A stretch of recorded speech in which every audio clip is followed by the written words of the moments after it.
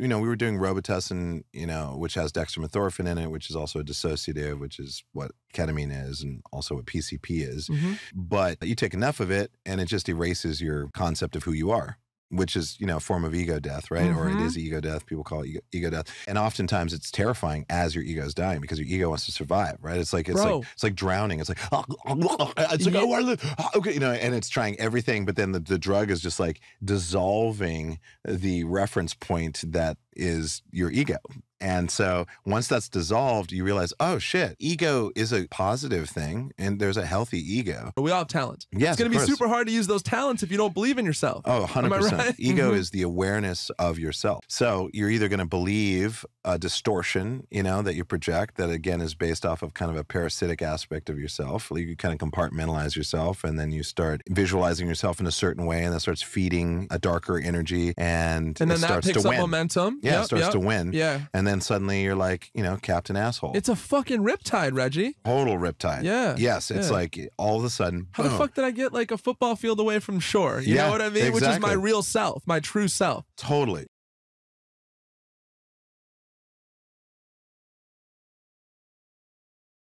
All right. Welcome everybody to another very special episode of Connections Magic. Today we have the man, the myth, the legend, Reggie Watts.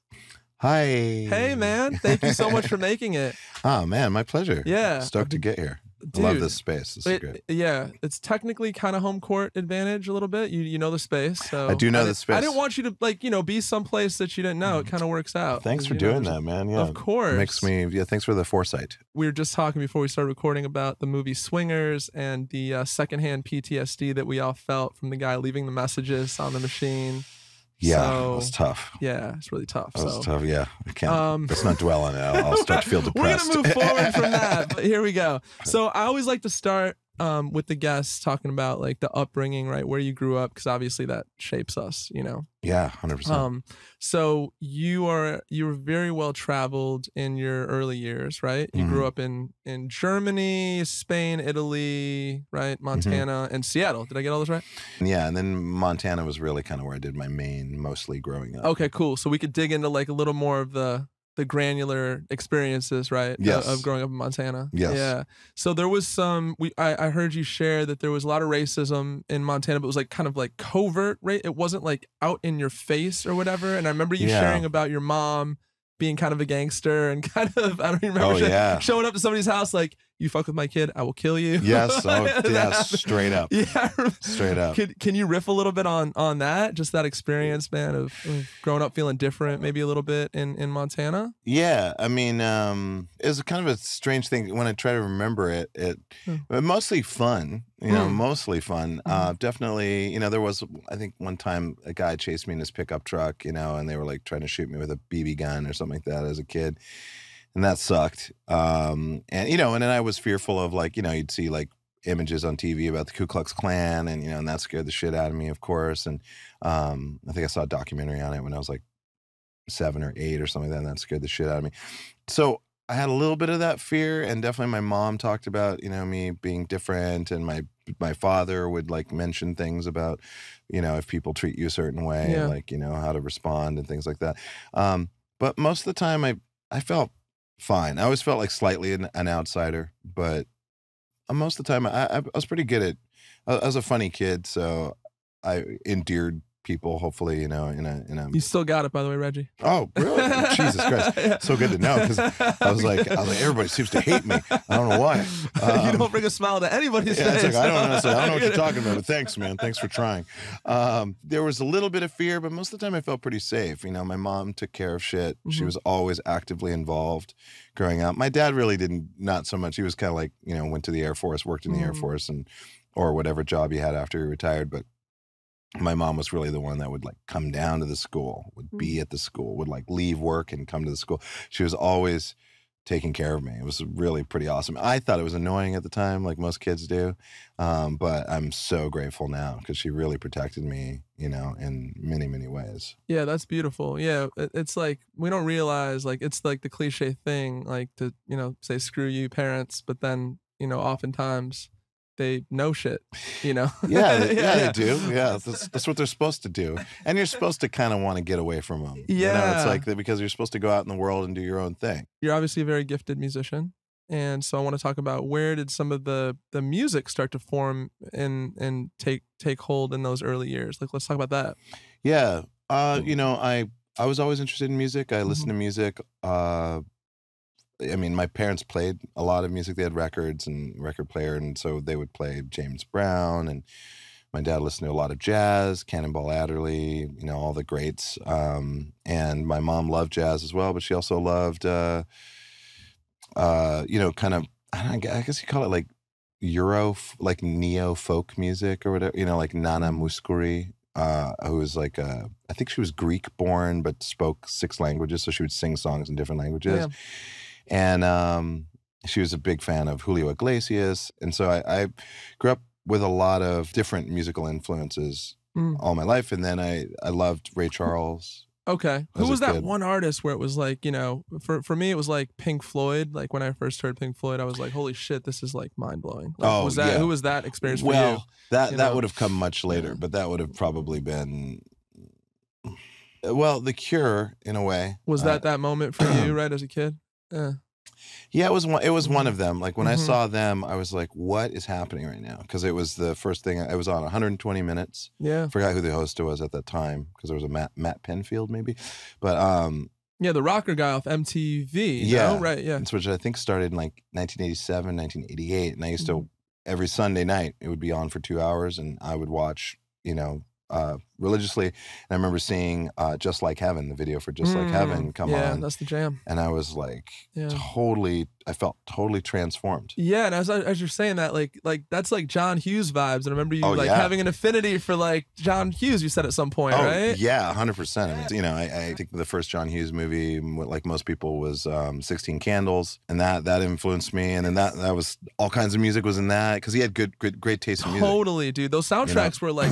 Epic, yeah. Epic, totally. Like having a bit of nostalgia because like I'm an 80s kid. Yeah. And I'm just like, man, what if you juxtapose like that era with today's era, like it's like unrecognizable. Right? It's like it's just it's weird. Yeah. You know, it's a funny thing because like oftentimes I'll be like, oh man, you know, I wish my younger friends, like I wish they would have gotten experience what I got to experience, you know, because it was simpler, a lot simpler back then. And now I sound like an old person, but it definitely was a lot simpler because... I know. We're making ourselves sound washed right now, but we're not washed, No, we're not. Not at all. So when it's 2050... We don't want to see the comments, bro. We don't let up the comment section. No nags. But yeah, I mean, you know, it's like you heard music on the radio and you heard music in movies and TV. Yeah. And that's kind of it. And then you went down to the music store, you know, or you subscribed to a music trade publication or you got Rolling Stone or, you know, or Cream or whatever. But and if you wanted to write a letter to somebody, you literally had to physically write a fucking letter and you could. And it meant, think about how much more that means, bro. Think about the effort, right? It's just totally. Like, man, you know. I remember, I had Pen Pal, you know, back, but I don't remember who they were, but I remember having one. But yeah, I mean, so I mean, the discovery back then was, you know, friends, people talking, radio, all that stuff. But on the radio, there was such great music. It's like nowadays, if there was a radio station, I'd be like, you know, I'd be like, it's like 70% of it is just like, okay, well, you tried, you know, that type of thing. And then the rest of it, it's just like a lot of factory music, you know, just like the same shit over and over again with different singers, you know, like dressed differently. Dude, to me, it became more about packaging than substance. Totally. Back in the day, it was more substance than packaging. Way more. I mean, you know, it's like people projected an image and obviously it was show business, but... No, but it was a holistic. You actually had to be, in most cases, and obviously people can find tons of cases of like kind of vapid, you know, like kind of whatever throwaway shit. And there were like one-hit wonders and all that. But it wasn't the majority, Reggie. No, right? It was not. Yeah. No, because when you listen to like, you know, I listen to Top 40, you know, Rick Dees and, you know, whoever else was doing shit like that. It was all like, you know, you'd get like a song by Earth, Wind, and Fire. And you get like Phil Collins and Philip Bailey doing a duo together. And then you get like fucking Aerosmith doing a, you know, duet with Run DMC. And hip hop was a new thing back then. Yeah. You know, breakdancing, all that stuff. So there's so much cultural like awakening happening especially in the early 80s and punk and post-punk. You know, we've had guests, we'll have guests on the show all the time, the Late Late Show. I'm not going to name names, but like you'll get like these like soft vocal like, you know, with guitar and like, you know, 3 chord changes over and over again, or piano, you know, pick a thing, and they were like running a track on a laptop, and they're dressed crazy, but you close your eyes and it's just it could be 30 of the artists we've had on there. Like you close your eyes, you're like, it's the same thing over and over and over again. Yeah. And I'm happy that they're making a living, you know, and that they get to tour and all that stuff. But like once in a while we'll get someone that just actually blows me away. And I'm like, oh, right, Hope. Okay, great. Hope. You know? I mean, dude, it's like finding like a canteen in a desert sometimes. Bro. Like, you know what I mean? I think, you know, and the internet actually, it's kind of this weird paradox where anybody can get theoretically discovered, but it's so fucking saturated. Yes. You know what I'm saying? So it's just, at the end of the day, to me, it's almost a wash in some ways. There was a cool Prince bar that I wanted to reference. Actually, he said, you know, and we were talking about John Hughes in the 80s and a more like kind of like, you know, bucolic time or whatever like that. And he was like saying, let's see, let me recall the bar, but it was like, we used to escape life back in the day and go into the internet. Now we escape the internet and go into life. I love it because it's very true today. Yeah. Like even in Gen Z, you know, like there's like reports that a lot of Gen Z are kind of tuning out. Like they're turning. Oh, really? They're not responding. They're not as much in the internet way. Interesting. And that's why that, you know, like the red wave or whatever, and like they were surprised by Gen Z voters because they weren't actively involving themselves in polls and polling and stuff like that. They would give false answers. Interesting. And or they just wouldn't participate. So then they just voted. No one had a clue how that was going to go, and then they just kind of like, no, we're going to do this. You know, I'm sure people will refute it, but I think that they're kind of becoming a little bit more organic. They're valuing organic connection. Hey guys, just want to take a minute and say thank you so much for watching this video. I really hope you're appreciating the content and that you are being uplifted and inspired. Please hit the subscribe button if you've not done so already. We've got so many more cool guests, powerful interviews, just raw truth being shared to uplift and inspire humanity. If you have not done so already, please follow the podcast on Spotify and Apple Podcasts. It means the world to us as we continue to grow this channel and this platform to continue to spread positivity in a world that really is hurting right now. Thank you so much for your support. It means the world. God bless. And now you're a big technology guy, I know, right? You know, I was listening to some interviews, but I'm like, what language is this guy talking right now? But like, you know, there's, I think it's called Neuralink with Neuralink. Like, all right, so Elon Musk is trying to, and I'm like, we're moving towards merging, you know, human beings and like AI, I feel like, and there's people that want to do that. I think Elon might be one of them. Yeah. How do you feel about that being like a huge, you know, technology advocate? I'm wondering, you know, honestly, because I feel like you have both. You also like the human side of, and You mean like Neuralink specifically, or just kind of integrating? Just the idea maybe of like one day, like we have a chip in us, and like, you know. Yeah, I mean, my feeling on that is, I think it's a little bit misguided, and I think it's unnecessary. The problem with like combining, like fusing electronic computational hardware to the human system sucks, because as we know, iPhone comes out and it's irrelevant like 9 months later. So you're putting gear into your body that's probably going to improve like in just a matter of months. So why even do that? So I think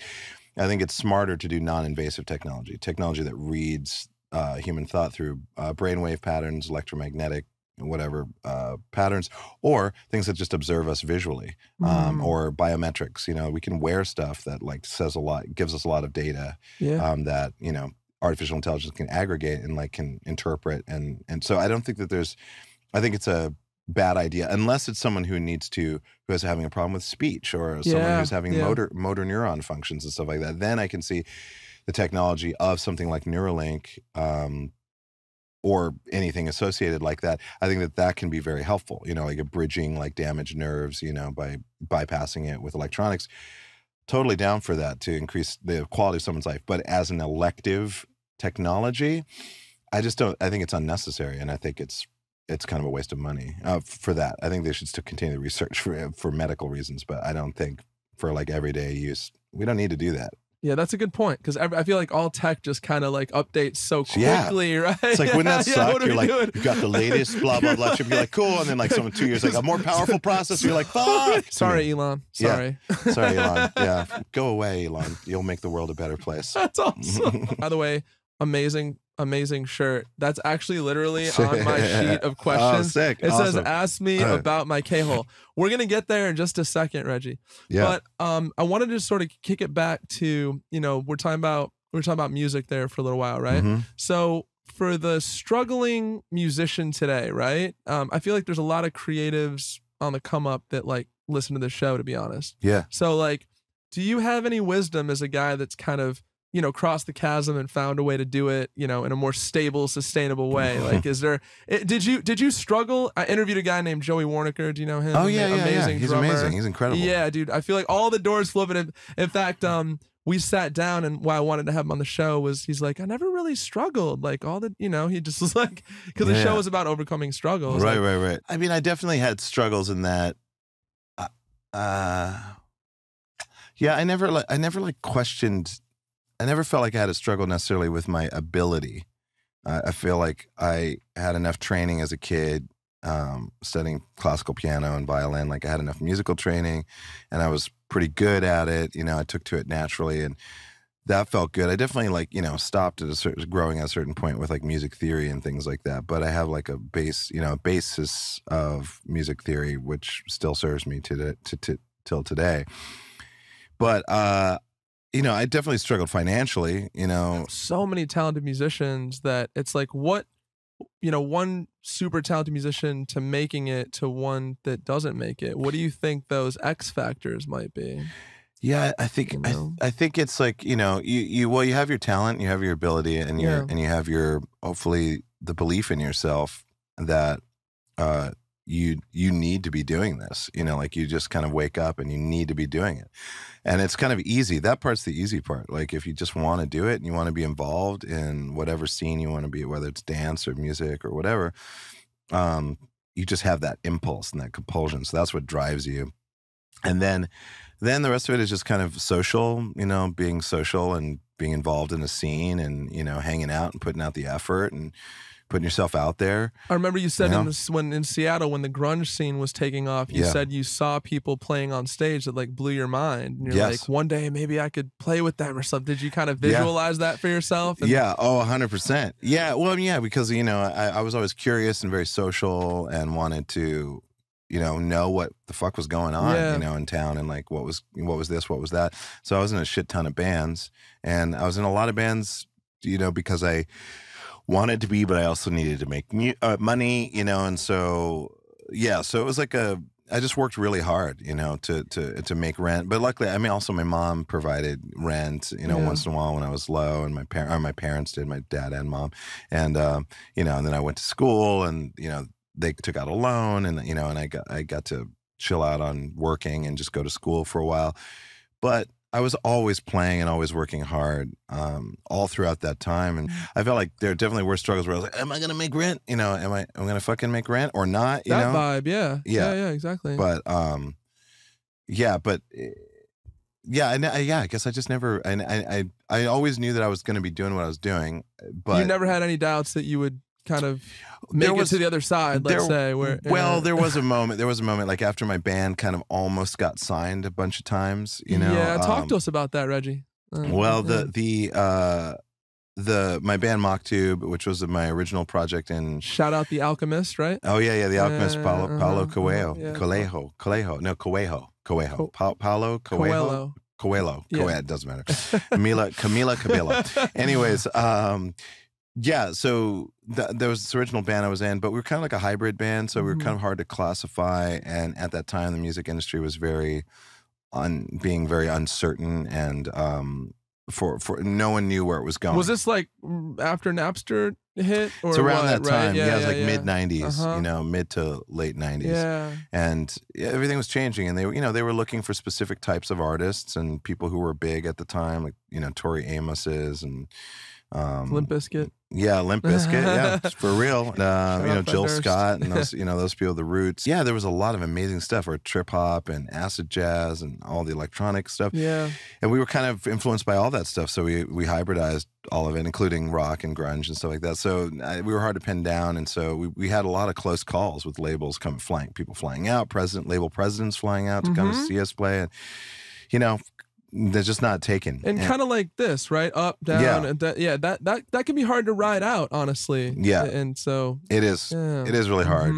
But there was a moment where we'd been doing it a while, and I started getting back into comedy, doing some sketch comedy, and was doing like some comedy at like, bar nights and stuff like that. And started falling back in love with just making weird, dumbass videos and things like that. And it was great, but there was a moment where I had to question, like, where am I going? I don't know if this band is gonna make it. I mean, everybody in the band is super talented, and they're all like amazing people, and I spent so many years with them, and but there just came a moment where I was like, I don't know if it's gonna get any better. I don't know if something's gonna happen. That's when I kind of started doubting or questioning what I should do. But then I started taking a liking to comedy, and then that kind of unveiled itself, and that was my next step. So it almost feels like you drew some creative inspiration from there to get you kind of out of your head about, is this going to happen? And you kind of just found your flow, I guess. Yeah. Not to sound no cheesy, but yeah. No, 100%. That's exactly what happened. Yeah. Nice. The Late Show, like, how did that come about? Because, how long have you been doing The Late Show for now?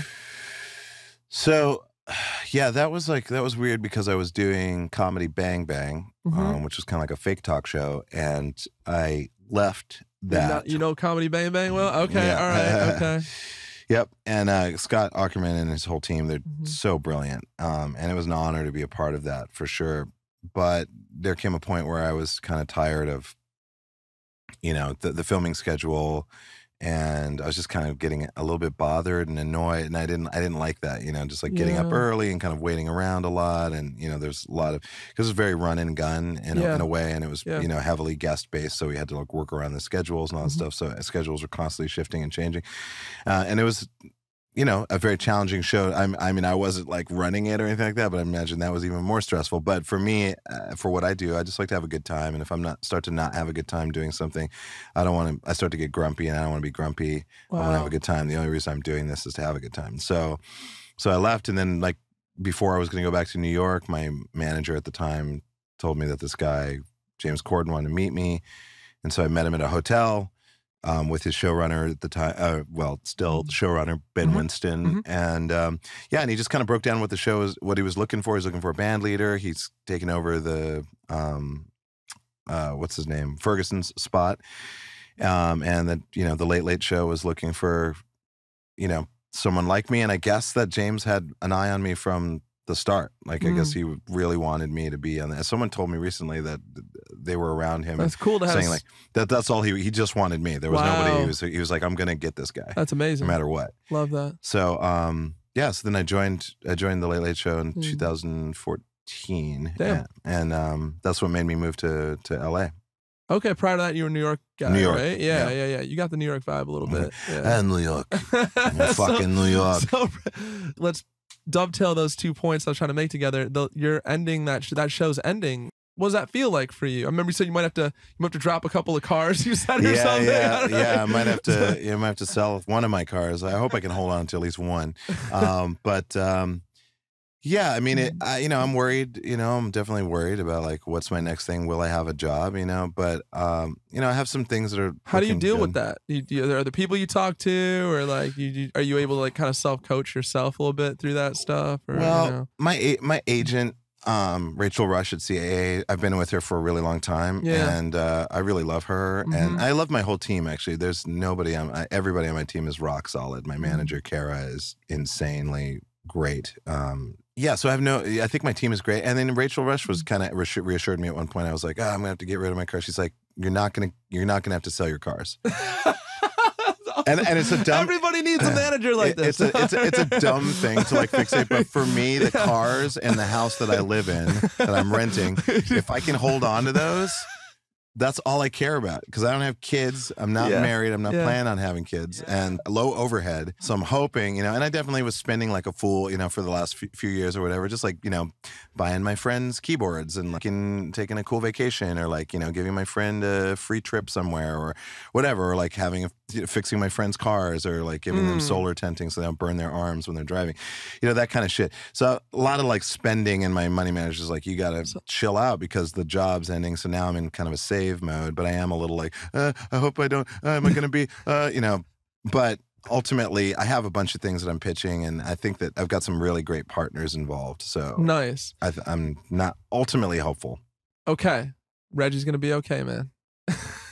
here's the but I heard a story about George. You mentioned team there, and I'm sure you've had, over the years, you've had a lot of different people probably help you, right, over the years, because you've been in entertainment for a long time, right? So I not as many as you'd think. I've actually been with this current my booking agent. I've been with like for I want to say like 12 years or something like that. That's a long run. Yeah, I mean, there's a lot of people that I've been with for a very long time. Okay, usually, am I right that usually that it can change up a lot? A lot of turnovers. Teams. I just got lucky. I mean, Andrew Skickney at UTA is my live booking agent, and he's fucking fantastic. Like he used to pick me up at the airport when I was coming into town, like to do gigs and stuff like that. Rad. He'd give me rides. That's right. You know what I mean? Like he was just awesome. Can I tell you where I wanted to go with that? Yeah. All right, so George Clooney, like when he was coming up and he was broke for a while and all that, like when he like made it, he had like 14 people that he felt like were really kind of bolstered him during those rough days, and he gifted each one of them $1 million cash. Did you hear the story? Oh no! Yeah, it was pretty rad. That is classy as fuck. Pretty amazing, right? Class and act. I'm like, because it takes a village sometimes when we're trying to find our way, dude. Like I have friends like that like have bolstered me. You know what I mean? Like, does anything come to mind like this for you? Because you're like, I buy friends trips and stuff like that. I mean, do you have some people that bolstered you in that way? Yeah, I mean, sounds like your mom was one of those people for sure, right? Mom, 100%. Mom and dad, for sure, 100%. My first manager, technically my first manager, David Miner, he was more like a band guy, and so he managed my bands in Seattle and kind of managed me for a little bit when I was in New York, but he's not a comedy guy. So, but then I ran into Olivia Wingate, who is now a producer. But she was fantastic. Well, she was my agent first. She was a booking agent for Europe. So she got me to Edinburgh, and me and Eugene Merman, actually, who voices Eugene's voice in Bob's Burgers. Oh, cool. And so she brought both of us over to Edinburgh, and I did 3 years in a row. So, and she was just a hustler, man. I really owe a lot to her. Olivia Wingate really... She got you some momentum, basically, right? Tons of momentum. She set up so much cool stuff. She got good deals going. She was really smart. She hooked me up with my current assistant that I've been with for 14 years. Yeah, shout out Jamie. Okay. Jamie Andrews. There you go. I don't know where I'd be without Jamie. So Jamie is definitely someone I would count. She takes care of so many incredible things in my life, and I feel like she's got my back, and she's great. And and so that was Olivia. That was her. Rachel Rush back in the day was like working I think she was a producer or something. I couldn't quite understand, but I think she was a producer and worked, or a junior agent or something, that worked at Montreal Comedy Festival just for laughs. And that's where I met her, and I just thought she was we got along so well. She was so cool. And so her, Eugene Merman, Bobby Tisdale, Sarah Silverman really boosted me a lot. God, I'm drawing a blank. The writer that got me onto the Fallon show when it was in New York before he got the Tonight Show, Todd Levin. He was the one who suggested me to be on that show, and so Todd helped me out. There was a lot of people took to me and like saw what I was doing, or Conan even, Conan, because you've done a lot of stuff with Conan. Yeah, Kristen Schaal. Without Kristen Schaal urging me to do the Andy Kaufman Award, I wouldn't have won the Andy Kaufman Award. I wouldn't have met Andy's dad, and heard stories directly from Andy's dad. I wouldn't have. There's just like so many in the comedy community that we all helped each other, I will say, but those people with Conan helped a lot. Conan let me do whatever the fuck I wanted to do on that tour and took a chance on me, and that really helped a lot. It takes a village, man. It really does. Reiterating that point. And then all my team obviously now. So the other thing I've noticed just working around a lot of creatives is like, people can sabotage themselves. Have you seen that happen before? Do you have friends that doesn't seem like you've done that, because what is it like to watch somebody sabotage themselves, and do you have any wisdom that you could like share with the listeners on maybe how to be aware of that. Or, I mean, yeah. How to not do that. And cut. Start by not doing that. No, I mean, but where do you think it comes from? And like I'd like to dig into that a little bit because it's common. Yeah, I think a lot of it. I think it comes from insecurity. There's an instability and an insecurity and an uncertainty, and so there's fear ultimately. And so they start responding to fear by like using easy to go to solutions, which could be drugs. It could be externalizing your anger on other people and like being frustrated within yourself and then like projecting that on the channeling people. That and directing it at people. And then you're just pushing people away and you're burning bridges, right? Yeah, and you're just kind of getting into your own echo chamber. And I've seen it happen with a few friends, and not naming names, but like my hope is that like just rectify the situation within yourself, to do the work, to like figure out what the fuck is going on and how did you create a parasitic version of yourself that conned you into doing some shit that derails you? Because it's all you. It's like there's no one on the outside that ultimately these people have everything afforded to them. They had like a modicum of success. Yeah. People like them. They're on a path, and then they just go off the rails because they start that feedback loop. They get in that feedback loop. But really, it's just like going in yourself, analyzing what the fuck is going on, humility, and make sincere apologies and just be a better person. And people love to forgive people. Like people don't really understand that, but like you could fuck up somebody in some way or be hurtful to somebody, obviously, aside from like killing their family or something like that. But like, you can be hurtful to somebody, but when someone's sincere and they come at you personally, face to face, and that humanity is kind of hard because I think they recognize they've done that to somebody, or they've been, you know what I mean? We're all humans. Yeah, so, we're all human. Right. Okay. People love to forgive. I mean, some people are like, it's hard for them to forgive, but most people, if they're hit at the right angle and it's sincere, they want to forgive people. Oh, that's perfect. Because they want their life to feel, they don't want that burden anymore. Like, why do you want to be hanging on to like some memory of some asshole that like, that burns you every time you their name, someone mentions their name or you think about them and you're like, one of my favorite quotes is hate hurts the hater more than the hated. 100%. 100%. True. And, people can either fall for it, because they're insecure too and they think that directed animus is true about them, or they've got enough resilience where they're like, man, are you okay? Is the response. Are you okay? Yeah. It's like, you fucking fuck whatever piece of shit. And you're just like, are you okay?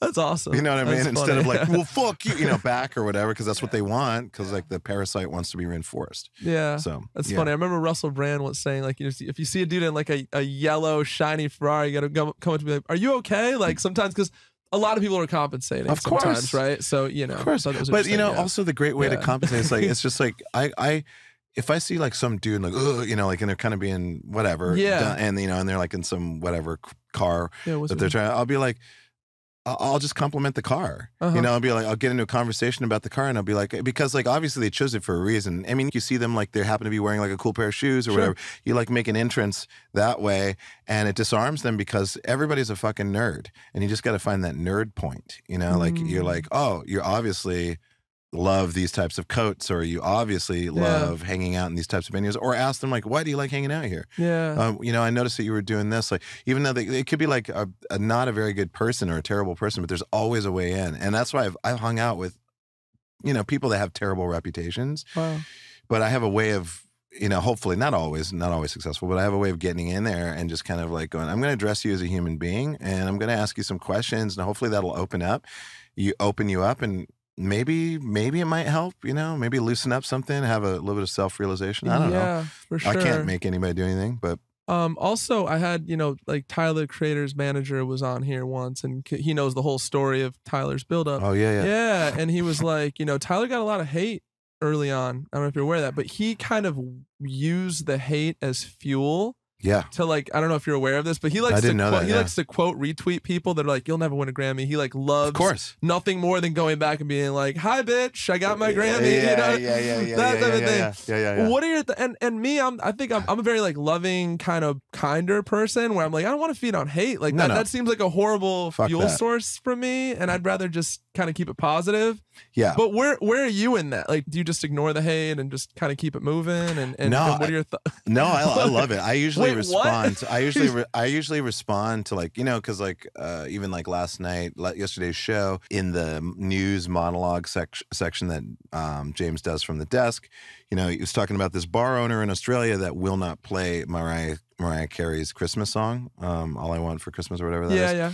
And I was like, yeah, yes, and my guitar player was like, yes, and we were like, yeah, because you guys do not. We're like, we're over it. Yeah, like that song is like played 6 gazillion times, and it was great. It's a great song. Yeah, and I'm happy for Mariah. It's her 401k. I heard some comedians say she will never have to give up a car or a house. No, Thank you to that song. To that song. Right, that song is like, congratulations, you hit the jackpot. It's a great song, but when you hear it all the fucking time, it's like I understand why he doesn't want to hear it. So we were just like, yeah. And we're all like Gen Xers, so we're like into like being like a little bit asshole-ish in that way. Yeah. But and then someone wrote like, they just said some shit like said like we were like, called us pigs and like said like you low level hogs or whatever, and the ancient clown behind me and all this stuff.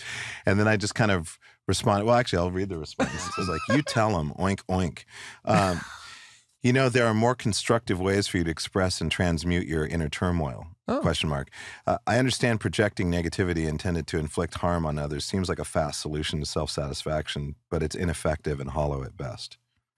That's how I responded. Damn, that's mic drop worthy. That's amazing, Reggie. But I love responding that way because like it gives them an opportunity to go like, oh fuck, maybe what I said. It almost feels like what you said a minute ago about the way in to like quote unquote maybe people with horrible personalities or whatever, and like you'll find that one common denominator as an entry point. Totally.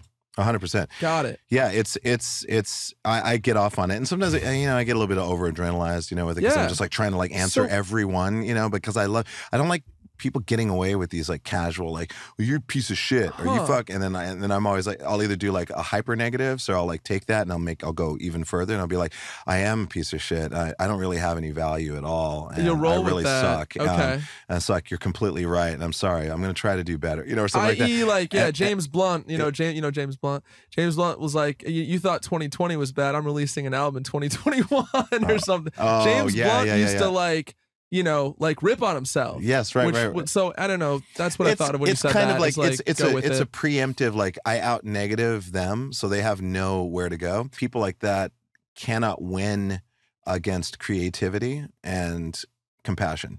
There's no way they can win. Like if I got into an argument, so I've been trying to pick fights with Elon Musk online because I just think he's a fucking dick, and he needs help. But I've been trying to pick arguments, with him. I don't think he's ever going to respond. But I look forward to having discussions like that. What was a recent thing you said to Elon? Do you mind sharing with us? I think he did that pronoun. Remember that pronouns thing? He's like, my pronouns are prosecute.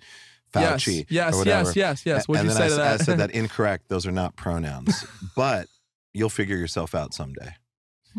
And because like I really relish getting in like discussions with people like that, because I'm pretty sure, and it feels like maybe over self-confidence, but I'm pretty sure they will not be. It's like, well, for instance, Sarah Silverman did TED. Did a stand-up set at TED proper in Long when it was in Long Beach, and her set offended some people in the audience, and because it's like a worldly audience, and so it offended some people in the audience. Then the dude who ran TED, kind of passively aggressively, like on Twitter or whatever, said like he was sorry, he was apologizing for her set, not defending her, but no, just saying like, we're very sorry that it offended or whatever, and then got into this Twitter battle with Sarah. You're not going to win. Because she's so creative, you're saying? Yeah, because she's so creative and she's so laser focused, and she's like very good. She's sensitive to inequity and people being unfair to other people and bullying and pressuring. She doesn't stand for it.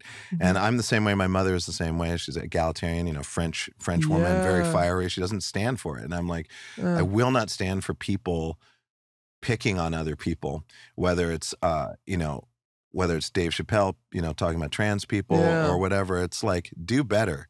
Speak truth to power. Don't fucking pick on people who are like less than 0.006% of the population.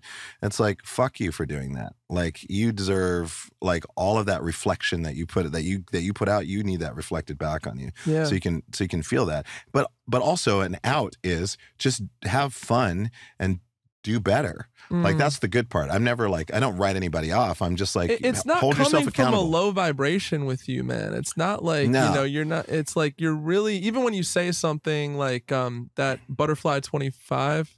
Yeah. Shout out Butterfly 20. Yeah. The way you came at them was like, do better. It was like almost like from a humanitarian place. Like, you're better than this. And but a lot of people like try and go kind of vitriolic, I think, sometimes, and not do that. They don't want to see them do well. They want to see them burn at stake. Does that make sense? Totally. They want a total cesspool. I mean, I posted this thing that I forget his name. I posted on Twitter. If you're on Twitter, look at Reggie Watts, unless I've been shadow banned. But if you look at the tweet I posted, I think it's like Brian I can't remember, but he's like this video talk show guy that has like a call-in show in Britain.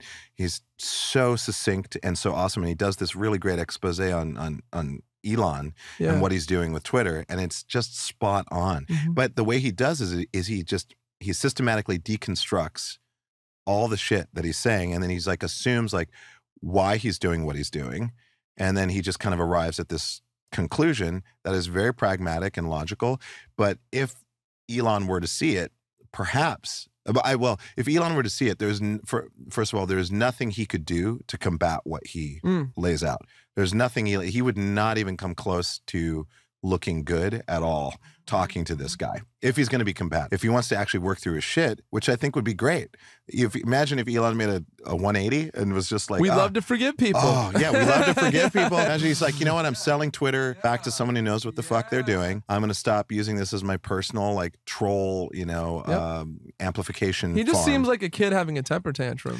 Yeah, really, that's just how he's a little boy. He's a 9-year little boy, and I feel for him. He's on the spectrum, and he's like surrounded. He's in an echo chamber. He's got so much power and attention, and people falsely put him on a pedestal, and he's conned his way into the mainstream, and he's done some great things, of course. Like, I'm so happy for the electric car. I was a huge fan. For sure. For many years. Yeah. Many years I was like, oh man, this dude, I love Tesla. Tesla's the shit. I had owned 2 Teslas. I think a lot of hearts were broken, right? Because And you're just like, what the fuck are you doing, man?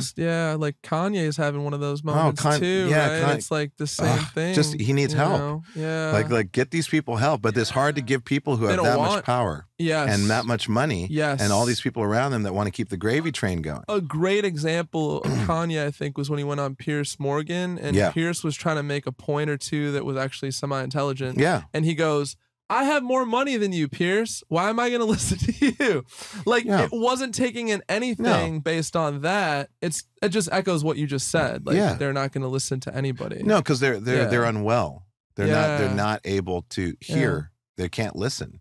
And there's a part of them, again, there's a parasitic aspect of them that is so loud. They're like, nay, nay, boo, boo, nah, I'm not listening. I'm the most powerful, blah, blah, blah, blah. And I'm like, there's no way. And people defend these people, which I think is hilarious. They defend it. And I'm like, I don't understand how you can defend that. And it's not a binary issue of like, fuck those people. For me, it's just like, I'm so disappointed in these people. That's more the vibe. I don't hate them. I'm just really disappointed. These people, and I think just media at large, it's kind of sad because this is a man that needs help, and we're like sensationalizing this, you know what I'm trying to say? This like mental illness. We're sensationalizing. Oh, completely. And people don't see it that way, and Trump is the same way. Yeah. And people just love train wrecks. So, the saying goes, if it bleeds, it leads. Yeah. And other people are utilizing that person's visibility and the fact that they'll do whatever the fuck they want to do, and they're causing all this chaos. There are people behind the scenes that we don't see that are completely taking advantage of it. And they'll do whatever they can to keep them doing that, because that's their gravy train. If you're talking about like kind of having compassion for people that are fucked up in that way, it's hard for me to have compassion for them in that way. Do you get that? The people you're referring to right there. I know. Well, because I mean, if you think of it in a many world stereo in physics or in quantum physics, like that, like all possibilities exist simultaneously. Oh, and go more into that. We're just constantly making micro choices that lead us to different outcomes, right? It's like an infinite horizon, right? Depends on which direction you want to go to. You can end up way over there or way over here or way over there, depending on these micro decisions that you make. And so in that circumstance, there is a version of Donald Trump that is actually compassionate. There is a version of Elon Musk that like has an awakening one day, takes ketamine and fucking, has this awakening going like, oh my God, I've been doing it wrong. This is not the best way to do things. I have the goodwill of so many people and I'm wasting it. I'm just fucking flushing it down the toilet. How can I turn this around and then make a big apology and start doing things great? We've never seen that in our lifetimes with anybody like that. Yeah. But imagine if they did that. Insane. Even if they did it for the absolute most selfish reasons. Yes. True selfishness actually is being benevolent. True selfishness is actually being benevolent. That's a deep concept, Reggie. Deep Cuts by Reggie. Deep Cuts. I was gonna say though, the ego, right? We talked about like sabotage and stuff like that. I think the ego ties in a little bit to this, right? Sure, 100%. You mentioned having like an ego death on your. It's coming. The ketamine hole, the K-hole. So, thank you for the camera. Will, which camera should he do that to? I like that he looks at that camera and like, that camera's incredible. That can. So yeah, like let's talk about that, because for me, like I think we could be, in my experience of living, like, you know, there were times when I was led by spirit and there was times when I was led by ego. Ego took over. Does that make sense? Yeah, of course. Like when I first got in the music business, right? I got in for like oh, music like heals people, and it was like really like I worked in A&R for a while at Interscope, and I was sick. Like, yeah, and I was like, it'd be so great to have, you know, some small part in finding, helping amplify music that can help people. Yeah. Does that make sense? Yeah, I know how much music helped me, right? Of course, yeah. Yeah. But then fast forward many years of the label, I'm just fucking, I'm so in my ego, and I'm just like way off track, Reggie. Yeah. Really, seriously. Yeah. And I just started to hate myself. Yes. You know? Yes. And it was like spirit led, and then ego took over. So, you know, can you speak to that at all? Because obviously, like, your ketamine experience helped you help birth an ego death, right? Something like that. Yeah. Can you speak to that, man? Yeah. I mean, 100%. I mean, you know, I was, you know, we were doing Robitussin, you know, which has dextromethorphan in it, which is also a dissociative, which is what ketamine is, and also what PCP is. But you take enough of it, and it just erases your concept of who you are, which is, you know, a form of ego death, right? Or it is ego death. People call it ego death. And oftentimes it's terrifying as your ego is dying, because your ego wants to survive, right? It's like drowning. It's like okay, you know, and it's trying everything, but then the drug is just like dissolving the reference point that is your ego. And so once that's dissolved, you realize, oh shit, that I don't really need, like, ego is a positive thing, and there's a healthy ego. And to me, you want to believe in yourself at the end of the day, right? Yeah. You know, it's like, it's going to be hard to, you know, use your talents in the world. We all have talent. Yes, it's going to be super hard to use those talents if you don't believe in yourself. Oh, 100%. Am I right? Oh, 100%. Yeah. No, I mean, it's consciousness. It's like, that's what ego is. Ego is the awareness of yourself. So you're either going to believe a distortion, you know, that you project, that again is based off of kind of a parasitic aspect of yourself. You kind of compartmentalize yourself, and then you start visualizing yourself in a certain way, and that starts feeding a darker energy, and then it starts that picks to win. Up momentum. Yeah, it starts to win. Yeah. And then suddenly you're like, you know, Captain Asshole. It's a fucking riptide, Reggie. Total riptide. Yeah. Yes, it's like all of a sudden, how the fuck did I get like a football field away from shore? You know what I mean? Exactly. Which is my real self, my true self. Totally. But, you know, we need something, you know, but I have compassion for people who, you know, who fall into that, because everyone was a baby. Everyone had love at some point in their life, you know, hopefully, but like we know love. And if we can get back to that and we can remember that, that's our touchstone, you know. But sometimes we need to go down a path of asshole chaos, and we kind of have a reality check. But, you know, and then we start surrounding ourselves with people that add value to our lives instead of people that are taking energy from us, you know. And once you start having that conversation within yourself, and then you start surrounding yourself with people that reflect the great aspects of who yourself. You want clean mirrors at least, but I call the best of friends Mirror Plus. I love that, dude. Mirror Plus. Because you get that clean reflection of who you are from other people, but they're also giving you something on top of it. Bro, my friends make me feel like I can fly. It's exactly. fucking awesome, dude. Exactly. Yeah, you fall and you're like, oh, you got me. And it's not to lean. I mean, sometimes we do need to lean on people, but, you know, you don't want to always be doing that. But we're part of an interconnected, interdependent community, not codependent, not codependent, interdependent. One of the nice sayings I heard recently is, have friends that want more for each other than from each other. Yes, 100%. You know what I'm saying? I mean, that was like the New York scene, the New York comedy scene. Like, you know, we all came out of this little tiny club, And, you know, it's all the people that we see at Kumail, you know, it's Chelsea Yeah. Peretti, it's, you know, so many people, Mulaney, fucking Kroll, you know, Jenny Slate, all of these incredible comedians all in one place. And there was never any competition, ever. It was always just love, support, appreciation, egging each other on, inviting each other to do projects together. You get like a leg up, and you like invite 3 friends to be a part of it.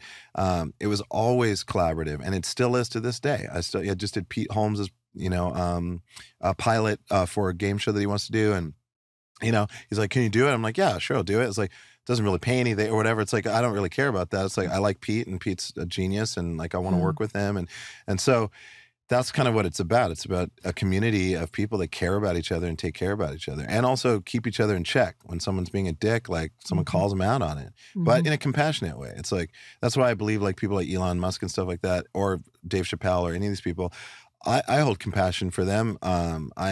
But I also don't want to not be critical, because I think that they are special people and they could be better, and they could be adding so much. So your ego death personally, right?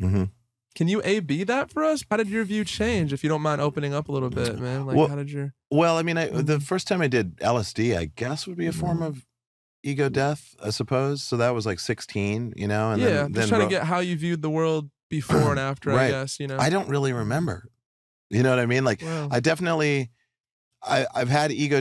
Well, I've had ego in the sense that with relationships and women, I definitely have, I think, done some damage to women. Not like in a way that I've never been abusive in any way. I've just been not the best communicator, and kind of leaving them hanging as to what the hell we're doing, what they are to me, and all of that stuff. So there was some of that, and that was really out of fear. I don't know if it was so much like, there was some ego because, yeah, I enjoyed being in the company of these beautiful, powerful women, but I feel bad for not being more clear. And since then, I've actually had great conversations with people I've dated, and actually had great resolution and resolve with them. And moving forward, I feel like I'm a lot clearer.